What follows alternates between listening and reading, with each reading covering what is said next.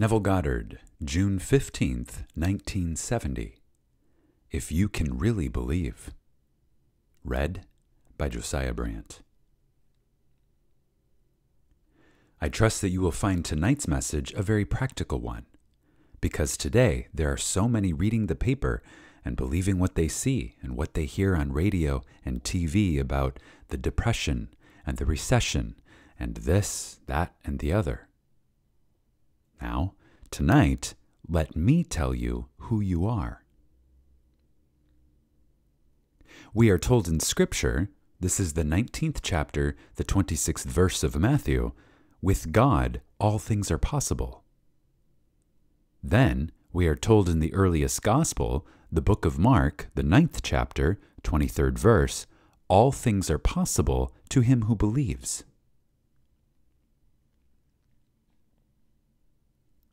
Divine imagining has no restrictions placed upon it. Human imagining has one restriction placed upon it: to believe. All things are possible to him who believes. So they equate man, he is speaking of you with God, but on this level it is believing. Can you believe it?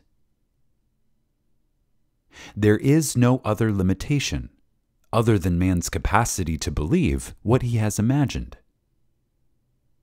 All things are possible to him who believes.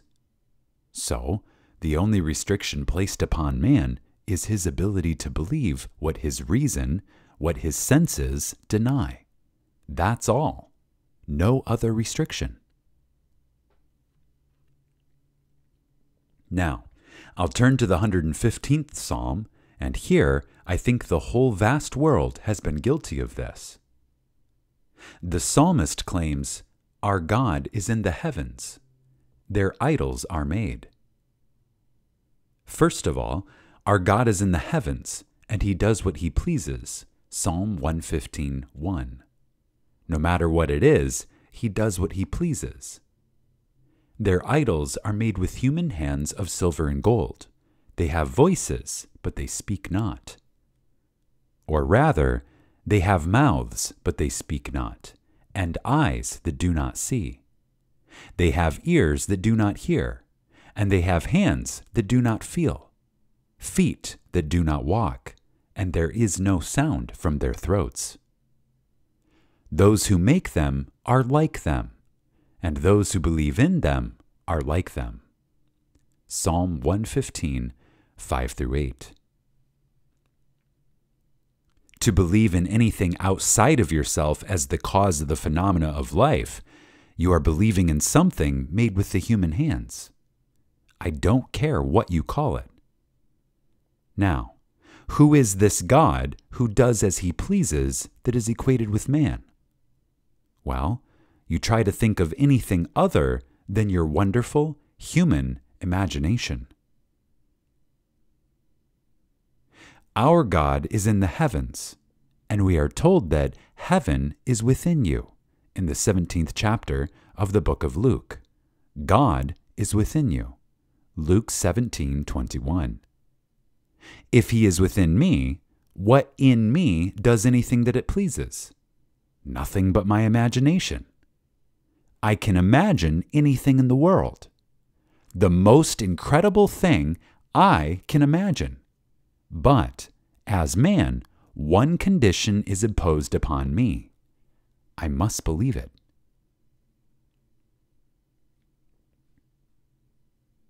If I can persuade myself of the reality of that which I have imagined, no power in the world can stop it from coming to pass.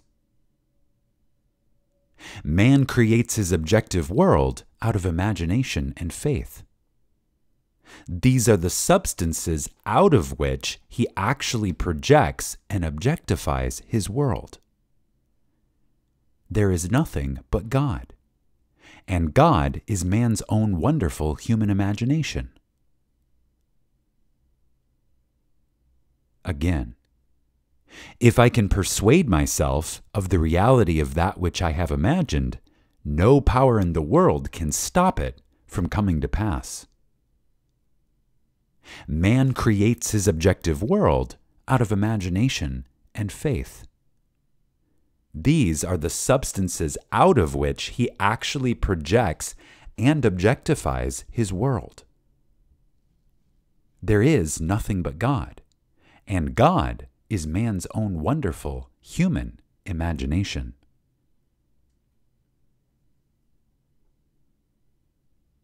Man is all imagination, and God is man, and exists in us and we in him.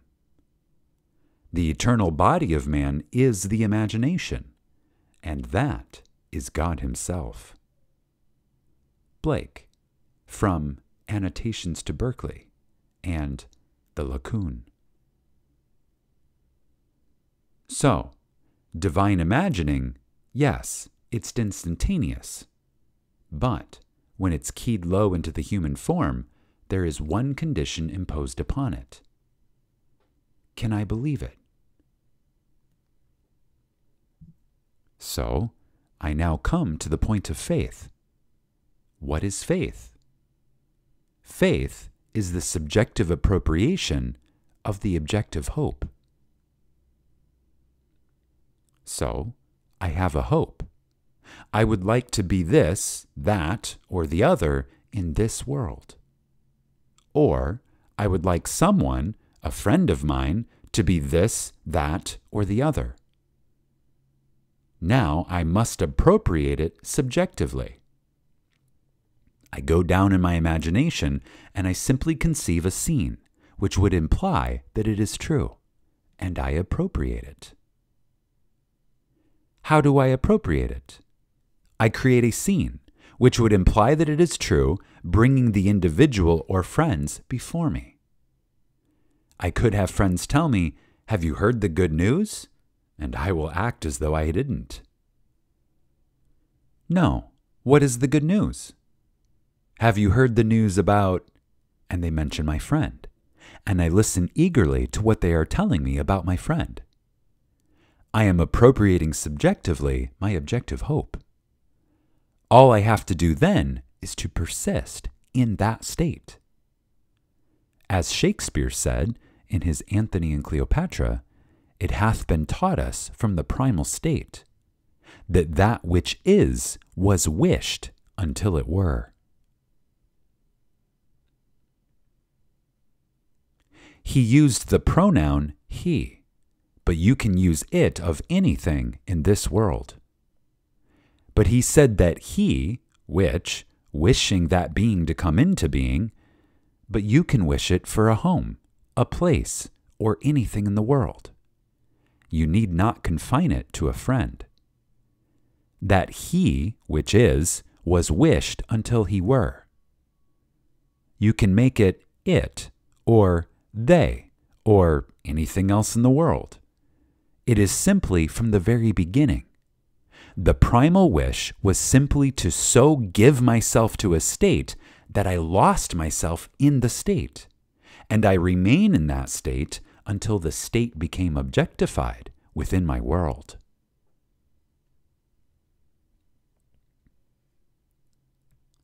This is what the Bible is teaching everyone in this world.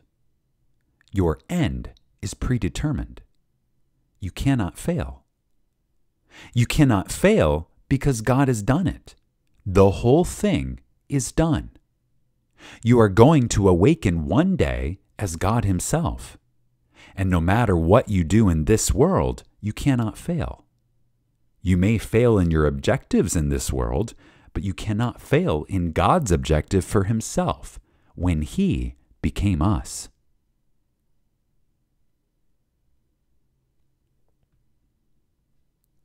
Now, in Scripture, as you are taught it by all the priests of the world, whether they be Catholics, Protestants, Christian Scientists, or any other denomination, they all teach this. The incarnation took place at Bethlehem. That's what they teach.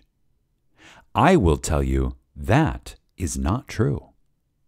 The incarnation took place at Calvary, and that was not 2,000 years ago. That was in the very beginning of time. It was not at Bethlehem, but at Calvary, when God became as we are, in the beginning of time. At Bethlehem, we become as God is. There's all the difference in the world. So, the cry on the cross, my God, why hast thou forsaken me?" Matthew 27:46, Mark 15:24, that is Calvary, the cry on the cross. God so completely became as we are. He's not pretending that he's a man. That is incarnation. God incarnated himself in humanity. His name is in us, and he is his name, and his name is I Am.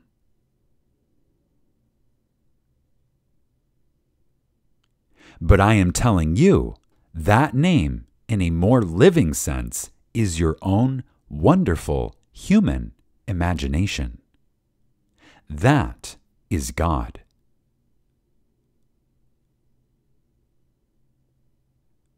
So, he incarnated himself in humanity at Calvary. Calvary did not take place 2,000 years ago. It took place in the very beginning, when God said, "Let us make man in our image." And then God became humanity. That's Calvary. And buried himself in the skull of humanity. That's where he is. And that's where he is dreaming the dream of life. He is dreaming everything in this world that you are experiencing.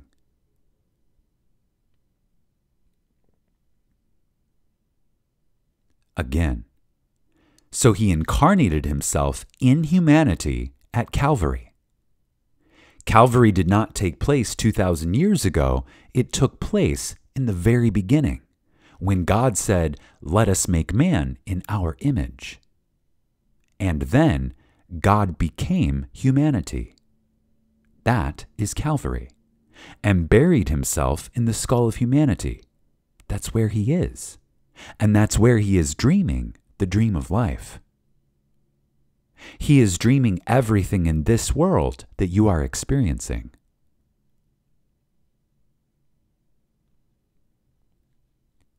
The day will come, he will reach Bethlehem.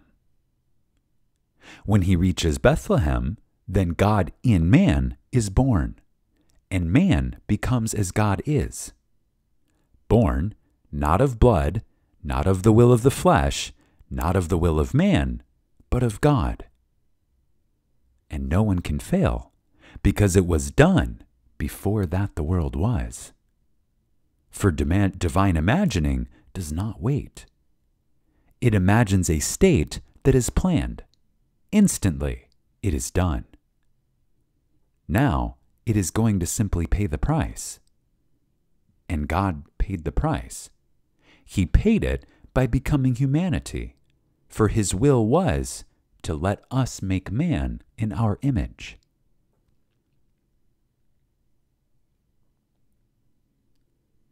So, while we are here, we are told to be imitators of God, as dear children.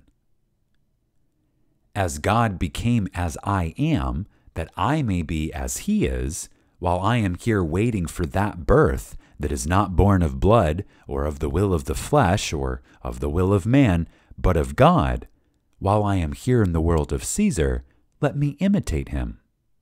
Well, what is he doing? He actually became me, and forgot that he was God, and that he could cry out, my God, why hast thou forsaken me?" He's not pretending. He actually became it. I must now be like God. I want to be, and I name it. I've got to completely forget all that my reason and my senses dictate, that would tell me I am this, that, and the other, and anchor me to it. And so completely abandon myself to what I want to be in the world of Caesar that I completely forget my past, and I live in that state.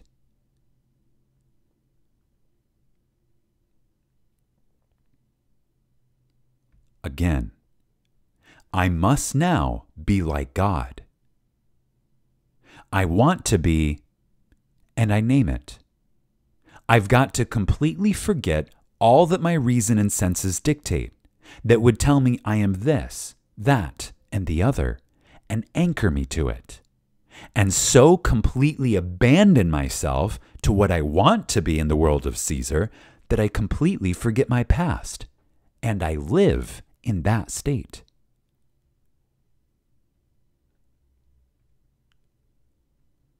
So, a man is unemployed?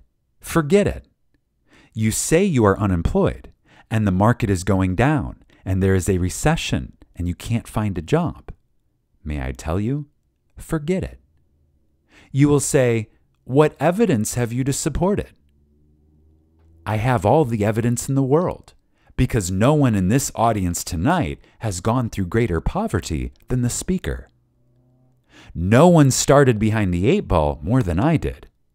No one had, I would say, less education in my formative years. No social background, no intellectual background, no financial background. And my entire family found this principle. My father found it. My brother Victor found it. And then he shared it with the family. And today, here in the little island, they are having all the disturbances that we have here.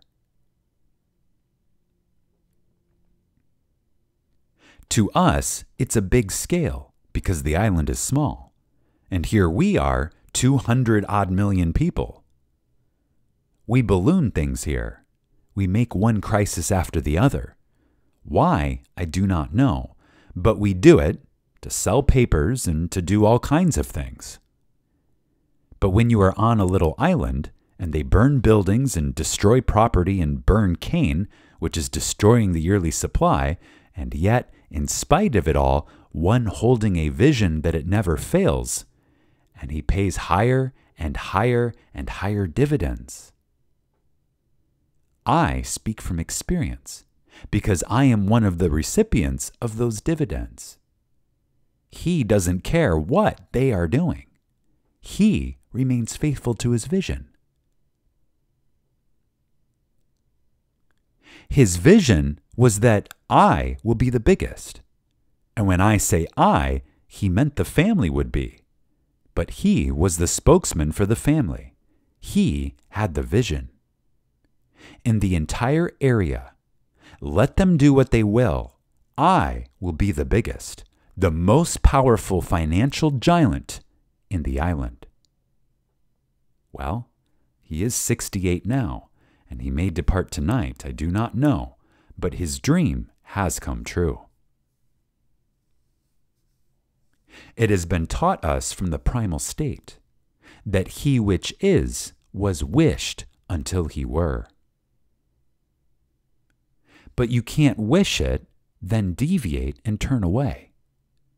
You must want to be, and so want to be it that you don't turn to anything else. So, when I go home and I talk to him, he says, Neville, all right, thank you for your visions. You have visions, and I have another goal. My goal, as you call it, is the world of Caesar. I want the world of Caesar. And so when I depart this world, I am quite willing to have anyone who is in control give me another job, to go on and do it, and succeed in the doing. But while I am here, I am going to do what you call the things of Caesar. You do what you call the works of God. I love you as my brother, and you can continue in your visions. But while I am here, I want to be, and I will be. And by the law, today, he is beyond all doubts, and no one would question his position in the financial world in the island of Barbados. And it doesn't stop there. It goes into the other islands. So he says, let them riot, let them burn, let them do what they want. I will not falter in my vision.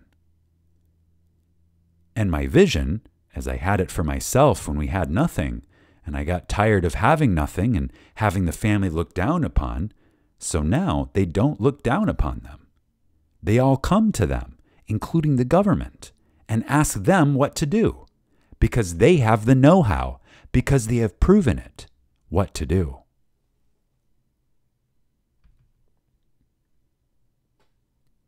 So, everything in this world is possible. All things are possible to him who believes. The only condition imposed upon man is, can you believe it when reasons deny it and your senses deny it?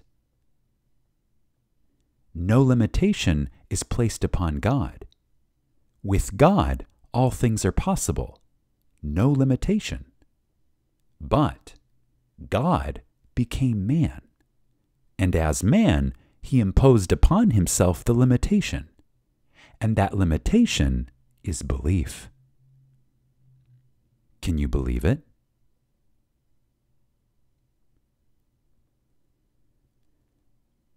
So, can you tonight believe that you are what at this moment everything denies?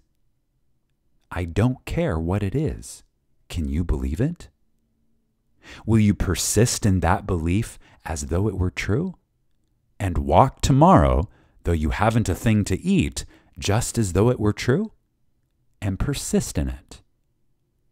You don't have to raise a finger to steal anything in the world, or to do anything of which you would be ashamed. Just simply persist in the belief that you are the man, the woman that you want to be. It will come to pass. An assumption, though false, if persisted in, will harden into fact.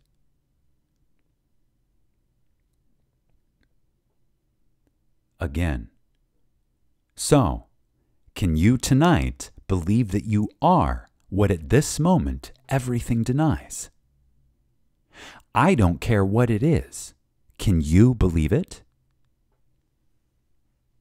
Will you persist in that belief as though it were true, and walk tomorrow, though you haven't a thing to eat, just as though it were true, and persist in it?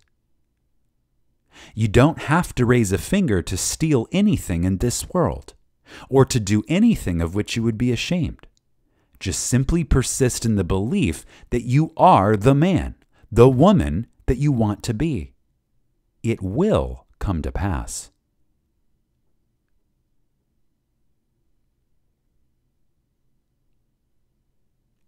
An assumption, though false, if persisted in, will harden into fact. This whole vast objective world was produced by imaginal activities. I don't care what the world will tell you. There isn't a thing you see now in the world that was not once only imagined. The clothes you wear, your haircut, the house in which we are now housed, everything was once only imagined. And then it was persisted in, and it became a reality. But then you will say, but after all, people did do it. I am not denying that. You don't have to build it. You hold the vision. And those who will build it, they'll build it. But you will own it. You will pay them their price, pay them fully. They too can transcend their present position if they desire to be beyond what they are, but they first must want to be. And when they want to be and they wish it, they will go back to that primal state. It was taught us from the primal state that he which is was wished until he were.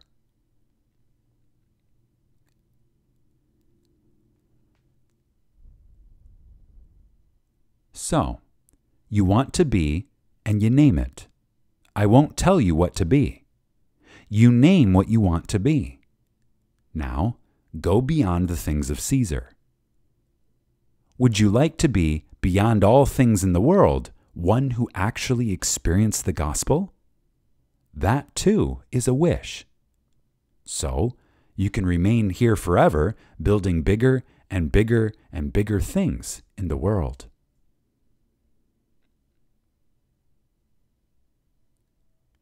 One died last week or 2 weeks ago. His name was Richard Mellon. He left an estate of $3 billion plus. He died at the age of 70. He undoubtedly was a very perfectly marvelous, wonderful man. He gave over $700 million to charity, established this marvelous art museum in Washington, and endowed it to keep it going indefinitely. So he gave, and gave much, but he left an estate of over $300 billion at the age of 70.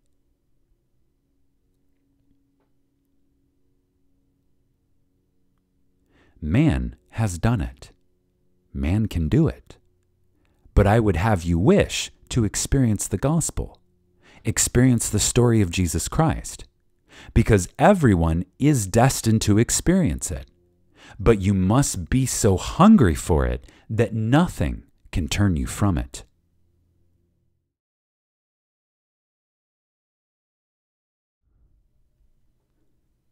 When my brother, who has made this money, and I share it because I am part of the family, when he wanted me to come home and wrote me the most enticing letter to call it a day and come home and live graciously with a full complement of servants, a nice home, and everything, I wrote him back and said, "Vic, you don't understand. I have no desire for a home and a full complement of servants and all these things. I don't. I want to do it here until I drop. If I drop tonight on the platform, it's perfectly all right with me. But I must tell what happened to me, because I can't conceive of anything more exciting than that which has happened to me. For the world reads the story of Jesus Christ, and they think of a being who lived 2,000 years ago, and that story must unfold itself in man individually. Well, it has unfolded itself completely, 100% in me. What on earth do I want with a home and a full complement of servants to vegetate for the remaining years of my life? I would rather this night, as I stand before you, drop and have them pick the body up and cremate it. Don't put it into any little crypt and make some little stupid icon of it. Cremate it and take the dust and scatter it all over so that no one can find any part of the dust, no remains of it. Because I am not talking about this outer garment, this thing called Neville. I am speaking of an eternal principle that embedded itself in humanity and will raise itself from the death that is called man. And when it rises out of man, it is God, the one who in the beginning said, "Let us make man in our image." And to make it, he had to completely forget that he was God and assume the limitations of man and become man and suffer with man and go through all the things that is man to awaken the being that he was before, but greater by reason of the experience of being man. He expands beyond what he was in wisdom, in luminosity, in translucency, because he took the limit of contraction that is man. This is the purpose of it all.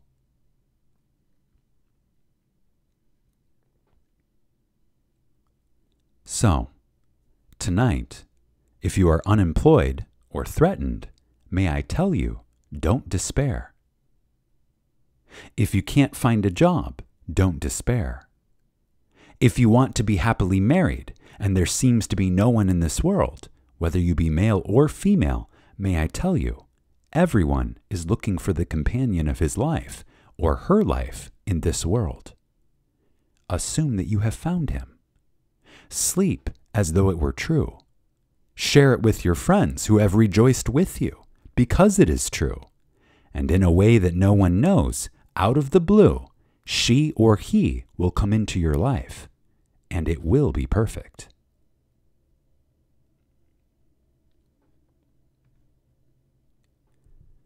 I'm telling you from my own personal experience. That's why I can stand before you and say what I do. No one was more involved than the speaker when I found one that I said, I've got to have her. But no one was more involved. And I simply slept as though it were true. And I can't tell you in detail what happened. The most mysterious things happened to make it possible in my world.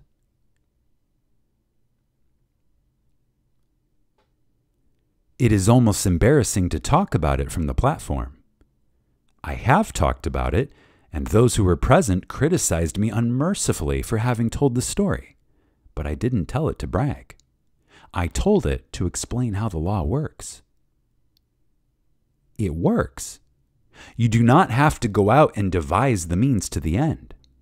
Having assumed the end will devise the means. A series of incidents across which you will move. You will move across some bridge of incidents, leading you from where you have assumed the state to the fulfillment of it, because you go to the end, dwelling in the end. Then, some strange thing happens in the world, and this bridge appears. You walk across the bridge of incidents, leading up to the end.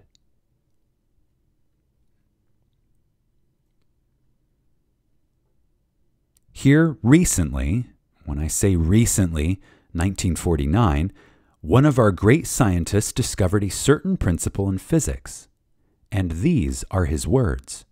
Not my words, but long before he discovered it and told it in this strange way, I told him, to the criticism of those who heard what I was saying. They said, the man is insane. I said, I can go in time into a state that is not yet realized, and I can live in that state as though it were true. And then I can return to this state that I have shut out for a moment, and then, in a way I do not know, I move forward across a series of events leading up to the fulfillment of that state.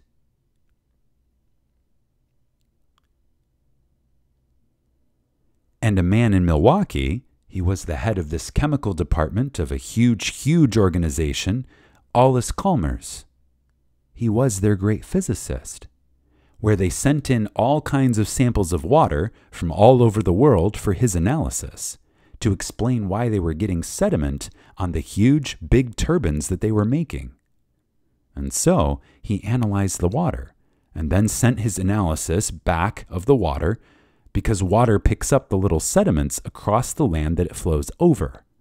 And so, if they bring certain things, well, it cakes within the thing. So he tries to explain why. So, when I said what I have just told you, he said, it can't be done. We have a law in science, which we call entropy. Entropy is, you cannot change the past, that the past is unalterable. Man is moving forward in time with an unalterable past. I said, you can change the past. Man can revise the past and change it as though it never happened. The day will come, everyone is going to change the entire past and simply revise it. He said, it can't be done. I am a scientist. I am the leader in my profession. Well, he was big enough to send me a copy of that which came out in the Science Bulletin about 2 months after I left Milwaukee. And this is what the scientist said. He had just been given the Nobel Prize for what he wrote in 1949. His name is Dr. Richard Feynman, now professor of physics at Caltech. And in this magazine he wrote, months after I told the story in Milwaukee, and he said, discussing a little particle, an atomic particle known as the positron, he said, the positron starts from where it hasn't been. and it moves to where it was a moment before. Arriving there, it is bounced so hard its time sense is reversed, and it moves back to where it hasn't been. Now that is Professor Feynman of Caltech. I said, I go forward in time to where I have not yet visited physically, and I simply enclose myself in the feeling of the wish fulfilled. I haven't yet realized it physically, but I go forward in my mind's eye and my imagination into the state, and I talk with my friends from the wish fulfilled, as though it were true. Then I open my eyes and I am startled to find that I am sitting in a chair where I was a moment before. And what I have just done is denied by my senses, but, strangely enough, the whole vast world reshuffles itself and forms a bridge of incidents across which I move to the fulfillment of that state where I have been. So he said it starts from where it hasn't been, and it moves to where it was an instant ago. Arriving there, it is bounced so hard that its time sense is reversed, and then it travels back to where it hasn't been. Well, I knew that mystically. I am not a scientist. I could not explain it. The little positron does this as he described it back in 1949.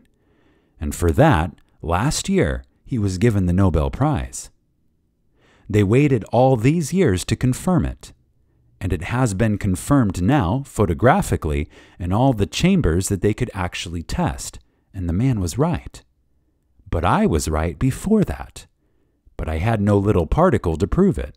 I only know what I did.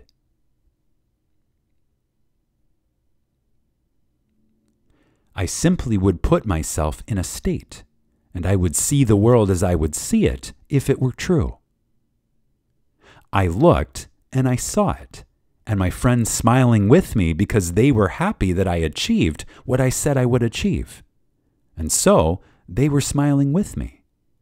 And then I opened my eyes, and my friends aren't present. I am back in my room.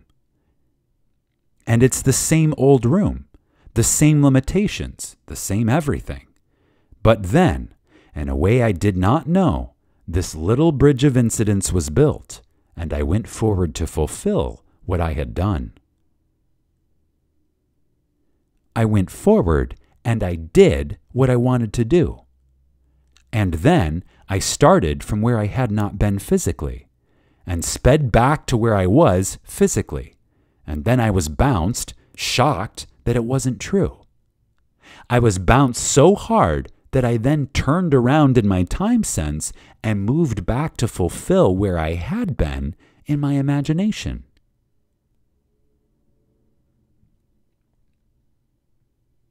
Now, the issue is October the 15th.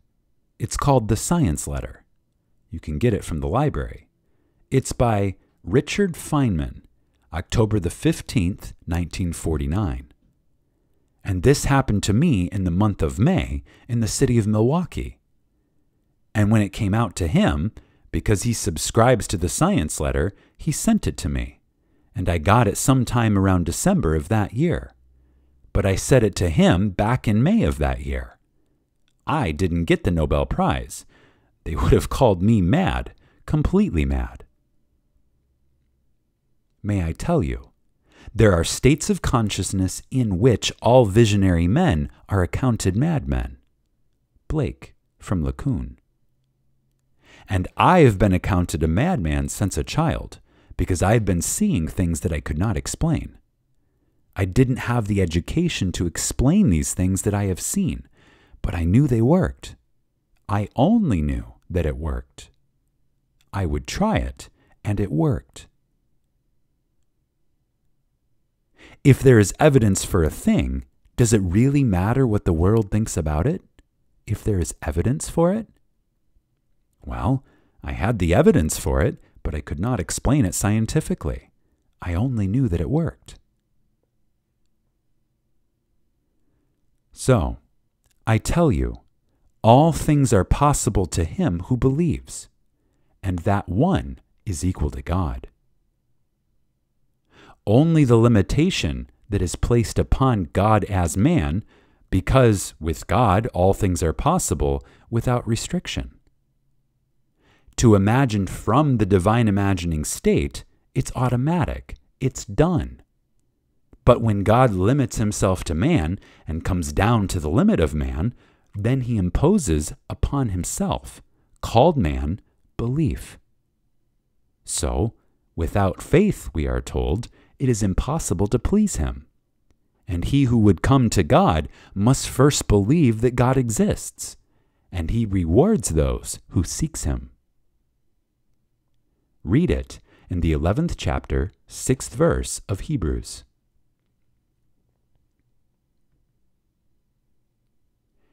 He rewards every one who first believes that he exists. You must first believe he exists. Well, I'll show you who he is. He is your own wonderful human imagination. I cannot observe imagination as I do objects in space. I am the reality that is named imagination. How can I observe it? I can only observe my creations. I can't observe myself, the creator.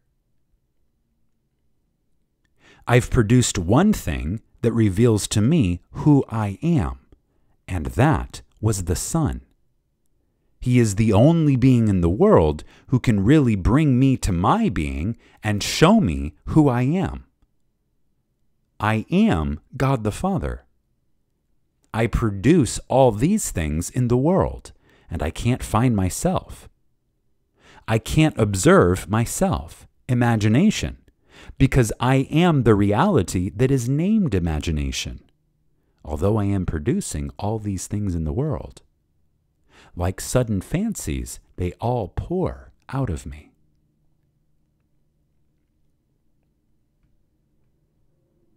I don't always recognize the harvest, but I cannot deny that I had to plant them in order to reap them. I planted everything in my world. It's all coming home to harvest. So, I don't recognize the reality that I am, for it is unseen by mortal eyes. But I did create one state, and that was the Son, that would one day stand before me and call me Father. And then I would know who I am. And he is my Son, and he calls God, the only God, Father. And his name is David.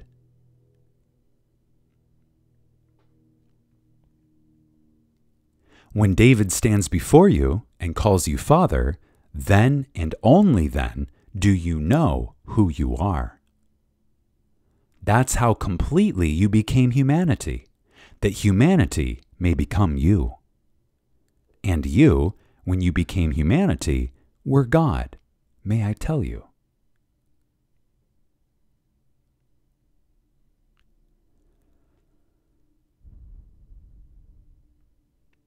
Now, a lady wrote me this past week. She said she had 2 dreams 2 days apart. In one, there was a huge auditorium filled with people, and she instantly knew, as though it passed before her as a movie, what everyone would have to experience. She also knew that she had experienced what everyone would experience, and therefore would experience it no more. 2 days later, she found herself in this enormous crowd, thousands and thousands of people. And there were thousands and thousands of white doves. And she knew without any doubt that the white doves would kill every one of them. And she also knew she also had had that experience, that she had been killed, and she would be killed no more. Now, listen to these words in the 32nd chapter of Deuteronomy. I, even I, am he, and there is no God beside me. I kill and I make alive. I wound and I heal, and there is none that can deliver out of my hand. Yes, she has experienced Scripture in a glorious way. You say someone was killed? You have been killed. Someone was wounded? You have been wounded. All the things you read in that glorious book, and it's the most horrible book in the world if you take it as the world sees it, talk of genocide, it's there in the Old Testament. You have experienced it. And now you are in the new. And now you can have this memory returning. And she had the memory returning. She has experienced this death. She has experienced the horror of the past. She will not experience it anymore. She is on the verge of awakening of the God within her, the same God. There are not two gods. There is only one God. Hear, O Israel, the Lord our God, the Lord is one. Only one body, one Spirit, one Lord, one God, and Father of all. So, all are being brought back into the one body, for only one body fell. And the one body, falling, fragmented itself into the unnumbered, what we call people. And that one body began to rise, for one rose and became the center of that magnet that draws back. And one after one after one is being called back into the one body, the one Spirit, the one Lord, the one God and Father of all. But we are individualized. And, may I tell you, though you are that one body, and that one Spirit, and that one Lord, and the God and Father of all, you will not lose your identity. You and I will rejoice in the end as the brothers who fell in the one body, enhanced by reason of the experience of this world of death.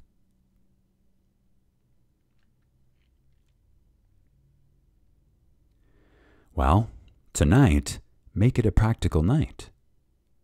I was moved to do it because over the last 2 weeks, I've had so many calls from New York, calls from this, and calls from the other. What am I going to do? Well, if they call me from these distant places, then the same thing must be taking place here. Don't despair. Don't accept what you read in the papers, that there is a recession and you can't find a job, or you are being demoted in salary, and this, that, and the other. Don't do it. Have a dream. Enter the dream and keep these words of Shakespeare. It hath been taught us from the primal state that he which is was wished until it were. You will find that in the first act, the 4th scene of Antony and Cleopatra. Now, you will say, after all, Shakespeare wrote that. Shakespeare had the vision. Don't just say Shakespeare wrote it, he had the vision. These are the words of Caesar, who rose to the top. So, tonight, know what you want. No modification. Just know what you want. Assume that you have it. See it in your mind's eye what you would see if it were true. Live in that state just as though it were true, and then go your way. Sleep tonight as though it were true. Wake tomorrow, and if the moment denies it, get back on the beam and continue on that beam. Do not turn to the left nor the right. Keep these words. You keep them and simply live by them, and you cannot fail. Now, let us enter the silence.